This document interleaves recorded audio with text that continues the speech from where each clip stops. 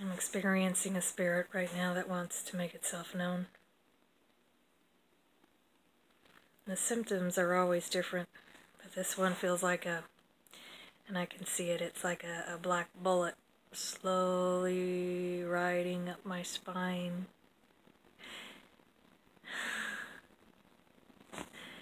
And I feel like it's a river spirit, like a black raven type of spirit. I need to go down and pick up trash. I could be wrong. I'd have to sit with this and see. Oh, it is. No, it is. It's a river spirit. And it's a male. It's got long black hair. I love those ancient raven type of spirits. And I had a visit from somebody in the red this morning, but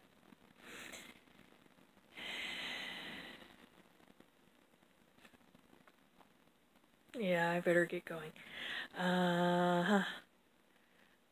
Well, someday when I'm living the dream, I can sleep in a coffin during the day before work. And until then, this is great for keeping light out, and it's snug, and it's not like pillows and blankets which suffocate you and move around, and the light comes in and wakes you up. So, take naps on the bus with this. Just